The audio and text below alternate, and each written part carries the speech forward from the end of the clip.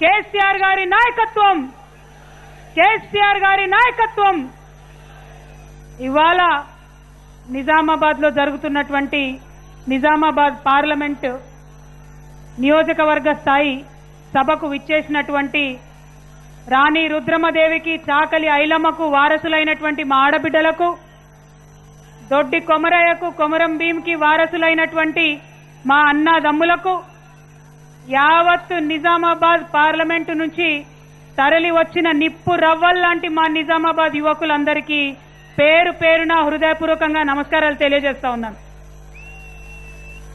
అద్భుతంగా ఎండను కూడా కాదని చెప్పి ఇంత పెద్ద ఎత్తున మీరందరూ తరలి రావడం, మా అక్క చెల్లెళ్ళైతే ప్రత్యేకించి బతుకమ్మలు ఎత్తుకొని, బోనాలు ఎత్తుకొని ఎండనబడి మరి వివిధ గ్రామాల నుండి వచ్చినారు. మీ అందరికీ ప్రత్యేకంగా అభినందనలు తెలియజేస్తా ఉన్నాను.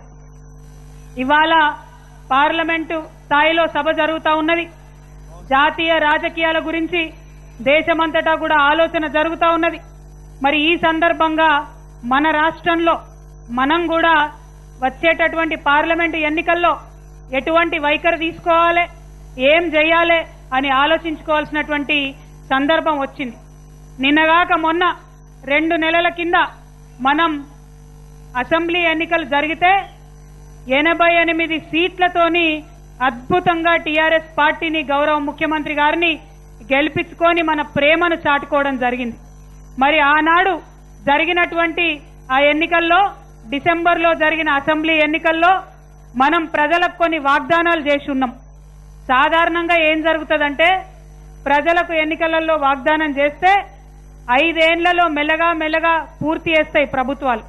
కానీ మన గౌరవ ముఖ్యమంత్రి గారు ఎంత పట్టుదల కలిగినటువంటి వ్యక్తి అంటే, మొన్న అసెంబ్లీ నియోజకవర్గంలో, మొన్న అసెంబ్లీ ఎన్నికల్లో ఇచ్చినటువంటి వాగ్దానాలను అన్నిటికీ అన్ని దాదాపుగా అసెంబ్లీలో ఈ మధ్యనే బడ్జెట్ పెట్టిండ్రు, అందులో ప్రవేశపెట్టడం జరిగింది. ప్రధానంగా మీరందరూ కూడా గమనించిండ్రు, ఇవాళ ప్రతి గ్రామంలో పేద బీద వర్గాల వాళ్ళందరికీ కూడా ఆకలి అంటే తెలియకుండా తెలంగాణ రాష్ట్రం ఏర్పడ్డప్పటి నుంచి కూడా మనం 1000 రూపాయల పెన్షన్లు ఇచ్చుకుంటా ఉన్నాం.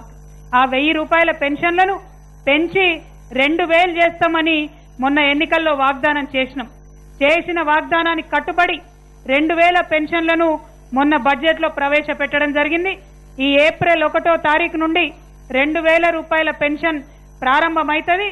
అంటే ఏప్రిల్ నెల మొత్తంది మే 1వ నాడు పెన్షన్లు తీసుకుంటున్న అక్క చెల్లెలకు, అన్నదమ్ములకు, తాతలకు, అవ్వలకు, వికలాంగ సోదరులకు మే 1వ తారీఖు నాడు పెరిగినటువంటి 2000 రూపాయల పెన్షన్ కూడా వస్తుందని సవినయంగా, చాలా సగర్వంగా అందరికి కూడా తెలియజేస్తా ఉన్నాను. అదేవిధంగా ఇదివరకు గ్రామాలలో 65 ఏళ్లు నిండితేనే పెన్షన్ ఇచ్చినాం. దాన్ని తగ్గించండి, ఇయాల రేపు తినేటటువంటి తిండితోని శాతనైతలేదు, 57 ఏళ్లకే పెన్షన్ ఇయ్యమని ప్రజలు ఎక్కడికక్కడ మమ్మల్ని కోరిండ్రు.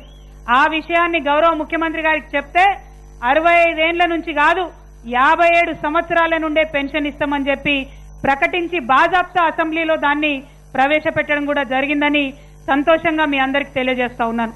అదేవిధంగా మా బీడీ కార్మికులు అక్క చెల్లెళ్ళు పీఎఫ్ కార్డు ఉన్న వాళ్ళందరికీ పెన్షన్ రాక ఇబ్బంది పడ్డారు. 2014కి కట్ ఆఫ్ పెడితే చాలా మంది ఇంకా మాకు పెన్షన్ వస్తలేదని బాధపడ్డారు. అదే విషయాన్ని గౌరవ ముఖ్యమంత్రి గారికి చెప్పినాం. ఇవాళ నుండి మనకు మే 1వ తారీఖు లోపల మరి పీఎఫ్ కార్డులు ఉన్నటువంటి ప్రతి ఒక్క బీడీ కార్మికులు అక్క చెల్లెలకు కూడా 1000 రూపాయలు కాదు 2000 రూపాయల పెన్షన్ వస్తుందని చాలా సంతోషంగా నేను తెలియజేస్తా ఉన్నాను. మరి మనము ఎన్నికలలో ఇంకొక మాట చెప్పినాం, నిరుద్యోగం అన్నది భారతదేశ వ్యాప్తంగా ఉన్న సమస్య. ఆ నిరుద్యోగ సమస్యను తెలంగాణ రాష్ట్రంలో అనేక రకమైనటువంటి పరిశ్రమలు పెట్టి మనం కొంత మేరకు తగ్గించగలిగినాం. 1,00,000 ఉద్యోగాలు ప్రభుత్వ ఉద్యోగాలు ఇస్తామన్నాం. 1,00,000 ఉద్యోగాలకు ప్రకటన విడుదల చేసినాం. 40,000కు పైచిలకు ఆల్రెడీ యువతీ యువకులకు ఉద్యోగాలు కూడా ఇచ్చేసినాం.